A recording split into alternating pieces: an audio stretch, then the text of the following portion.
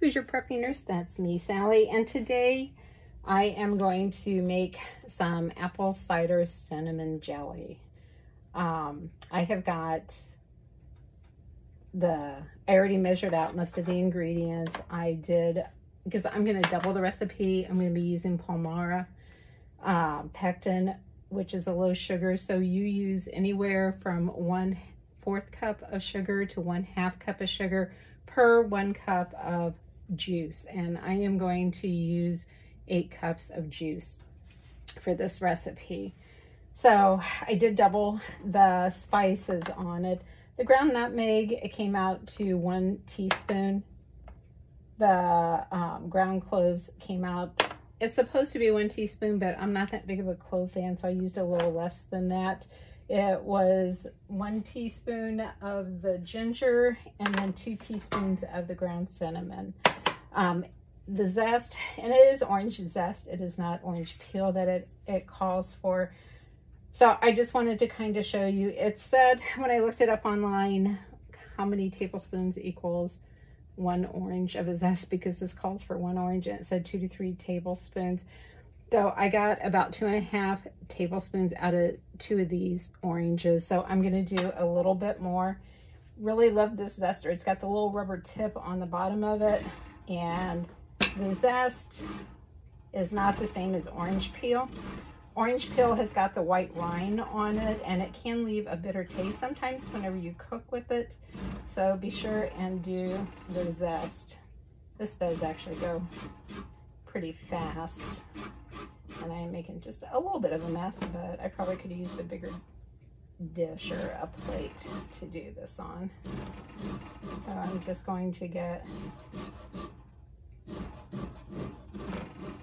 and this is a washed. I did wash these oranges ahead of time, as opposed to wash, which I'm from Indiana and we say wash, not wash.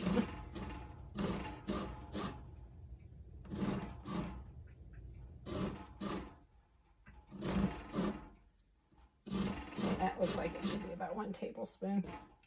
So let's get it here.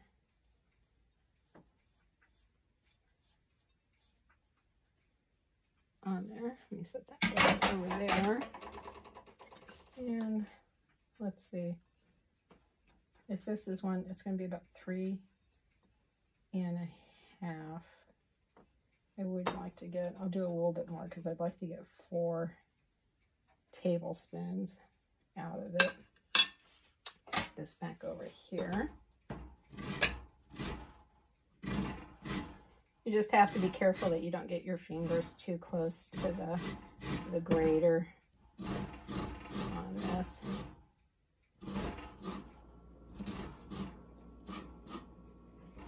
I might have to do 1 more orange. I probably will, since I wanted that much to go into it. And I think I'm going to make orange salad for dinner tonight, since I'm going to have so many of these. Okay, so I'll tell you what, I will finish grating this up, and then I will bring you back with me, okay? Okay, I thought the record button was on. It wasn't. So what I did was, on the calcium water that I made up, the pectin is this Pomona Universal Pectin. It comes with the dry powder pectin in it. I got the 1 pound off of Amazon. And then this is the calcium. And what you do is you mix 1/2 teaspoon of the calcium into 1/2 cup of water. Let me double check that here. I'm positive it's 1/2 cup. I've only used this once or twice before, but it worked out great. Yeah, it's 1/2 teaspoon to 1/2 cup water. You put the lid on it, shake it up. I just used one of those 4-ounce jars of jelly jars to keep it in. What you don't use up, you can store in the refrigerator and use it the next time, which is what I did. It calls for, on the calcium liquid, it is 1 teaspoon per 1 cup of water. So I had 8 cups in here, so I put 8 teaspoons in it, and I had just enough to do it.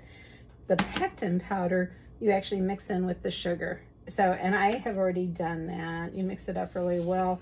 Once the juice gets up to a boil, that's whenever we put this in. And then we bring it up to a boil that we cannot stir down. We let it stir like that for 1 minute, and then we will put it into the jars. So I will bring you back whenever that happens. Okay, so my jars are hot. My juice just started boiling. Let me grab my scoop here so I can stir it with it. And we're going to add this into it now.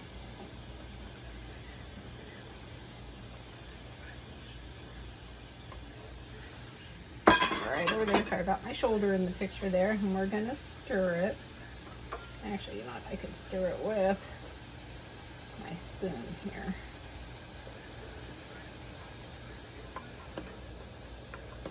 We're gonna get it back to a boil where I cannot stir it down. And I didn't mention it at the beginning of the video, I meant to, but we are going to be using the Denali lids. I have had really good luck with them. The ball, I have probably had maybe about 4 or 5 fails this summer, which I never used to have that with the ball.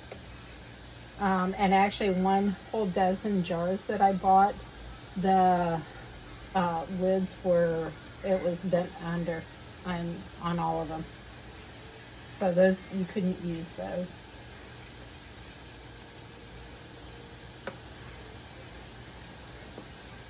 Let's turn back up here higher.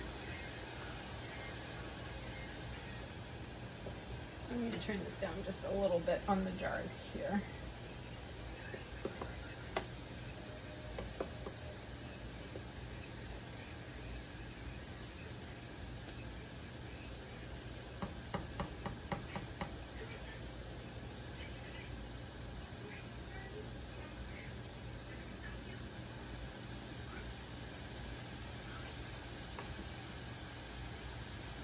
And you know, I'm going to go grab my skimmer because it does have just a little bit of foam forming on it.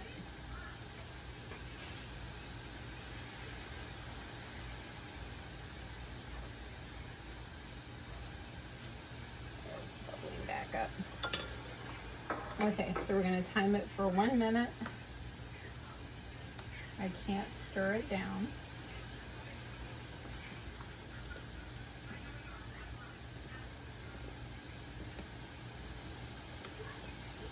This just smells so good. I wish that you guys could smell this. It just smells like, I don't know, fall and Christmas. And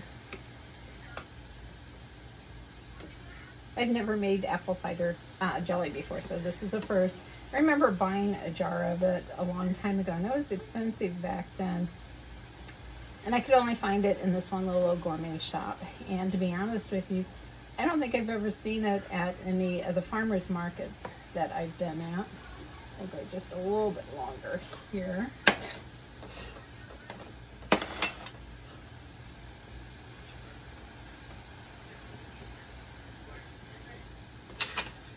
And then I am going to scoot. I've got my lids in here. They don't recommend using simmering the lids anymore for it. And just put that right there. And I'm gonna hook my scoop over here for a minute.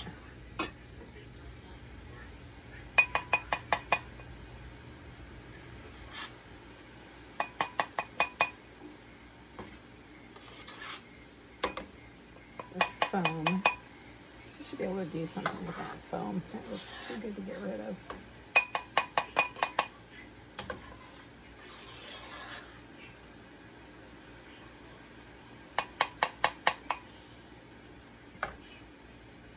And actually, if you get the foam, it's not going to hurt anything with your jelly, but it just won't look the best.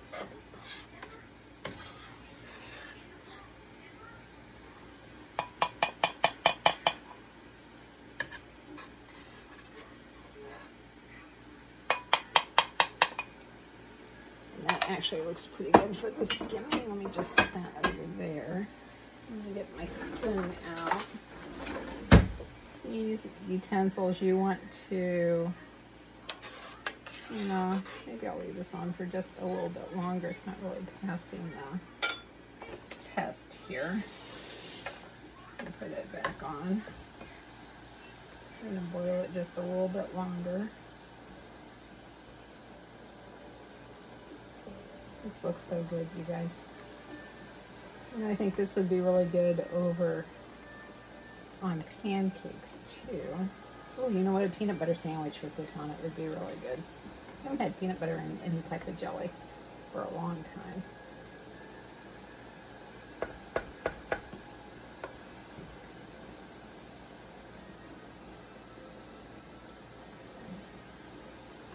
I'm going to turn on this light. I hope it doesn't interfere too much. You know, I don't have this one on either. See if that helps out some with the lights.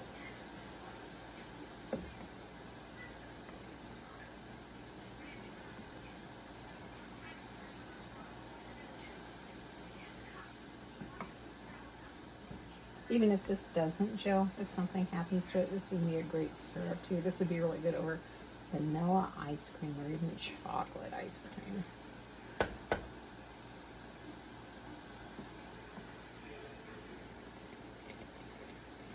And with the Pomona Pectin, you do have to have some sugar in it, but it doesn't take a whole lot to activate it, for it to get it to gel.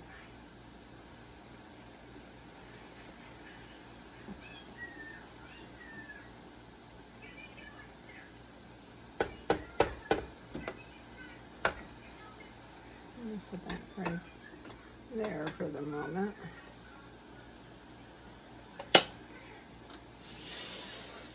Okay, so here goes. Let me get the lid off here and get the jar out.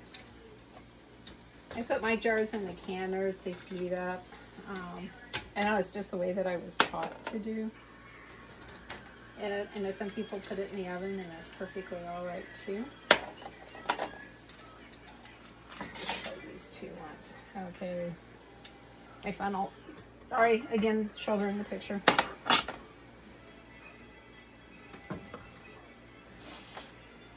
Bring this over here. I don't know why I got that out.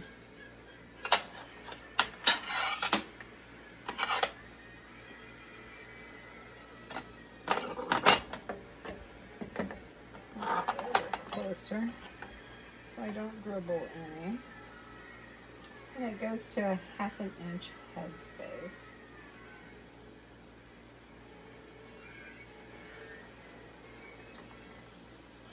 Which is just barely over. Whoops, here I am. I'm being sloppy.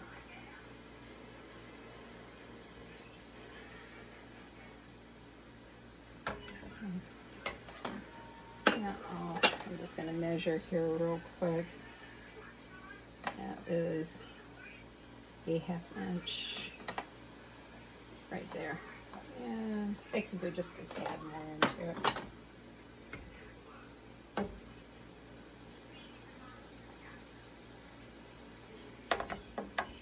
And this is actually part of Canuary. I'm not officially taking part in it, but I am going to do my canning right along with everybody else. So if you guys are canning anything, you want to videotape it, put it on your channel, you can hashtag me or do an @ for Hoosier Prepping Nurse, and I will take a look at it, and I will try and start a playlist with everybody on it.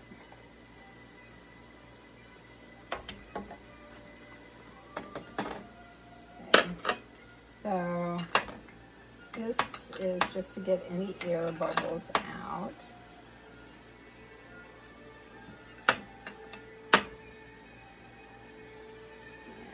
And I'm going to set it right there for the moment. Knock that back out of the way. And grab my towel here too. This is my vinegar. You always want to go around the rim. That helps to ensure a good seal.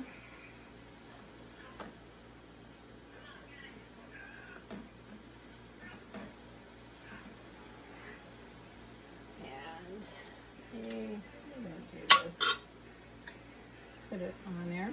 And like I said, I'm using the Denali canning lids. I've had good luck with those this year. Much better than with the ball. And you want to do it finger tight. You don't want to do it real tight. This is a really hot jar too. You set it back in. Another ring on it here.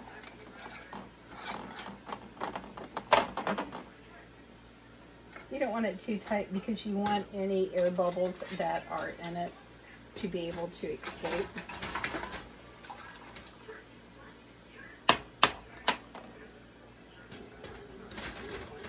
Okay.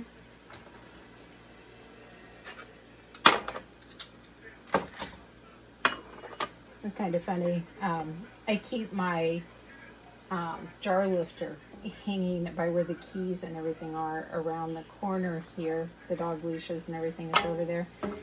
And David came home the one day and he's like, okay, why is there a jar lifter over there? Because I use it so often. It's just so handy there.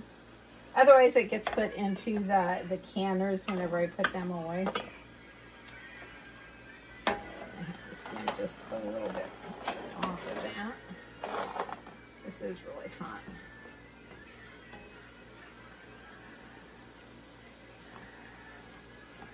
The jars are really hot, I should say.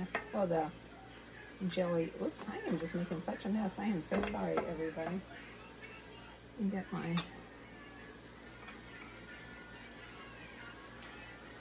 a little bit of foam on there. There we go.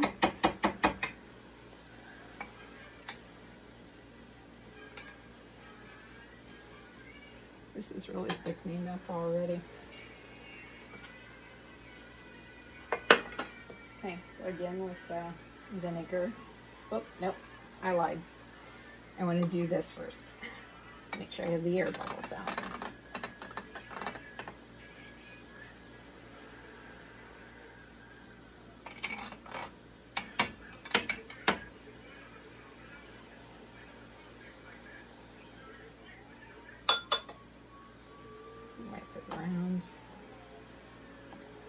And my hands are clean. I did wash them before I started doing this. Over there. This has got 2 of them on it.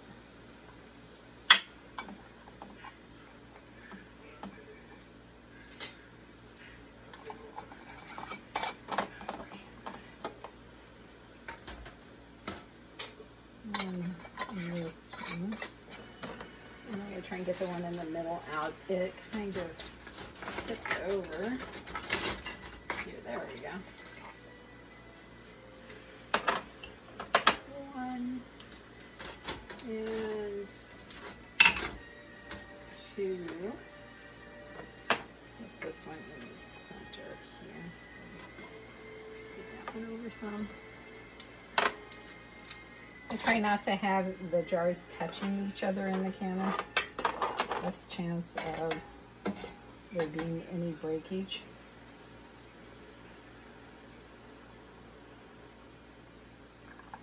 So I got 4 in so far. I think I've got enough for a couple more, maybe 3 or 4 more.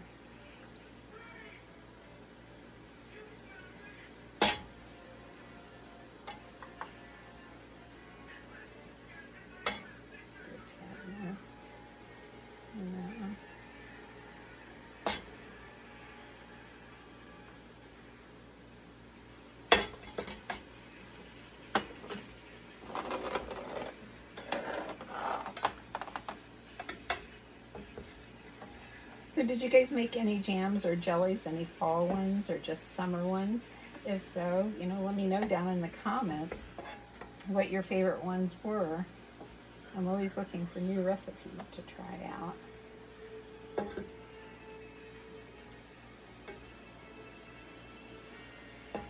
Can't get over how good this smells.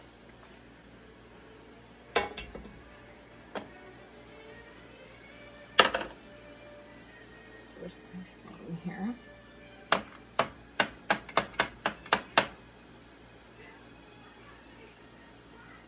I forgot what some of these flakes were that I saw, and it's the orange one. Orange zest, I should say. That's not the orange peel, that's for sure.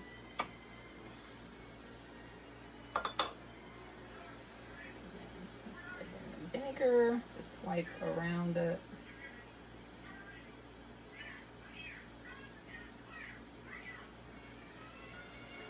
Get our lids put on. Oh, you know what? I gotta get one more look at it, I think. Whoa. Magnet works, let me tell you.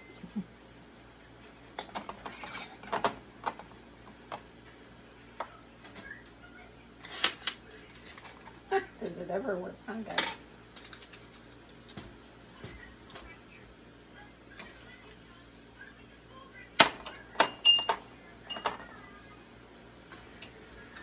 I think I have enough for tonight. I actually have a little bit more than that left. I may just put one in the fridge to use. Oh, heavens. Look at that, see. That wouldn't work, would it?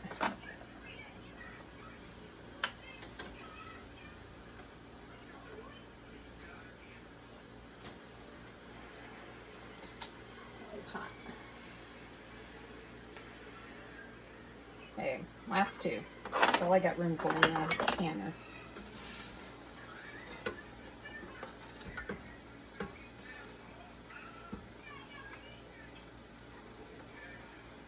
Just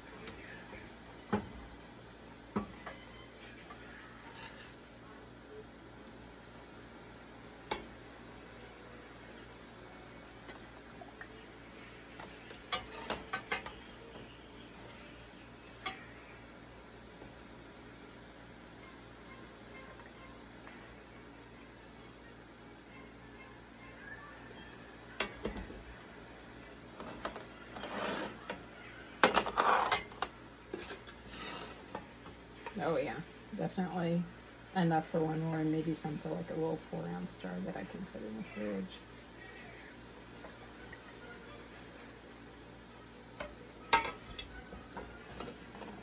Okay. I got all of them full for the canner.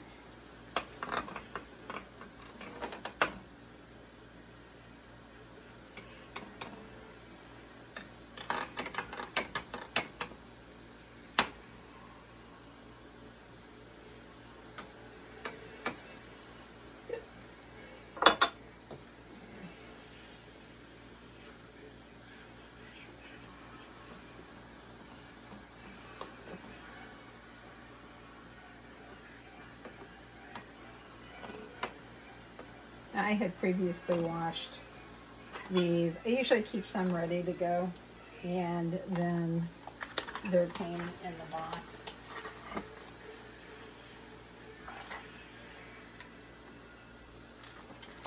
We have to go grab one more one because I didn't plan on this one.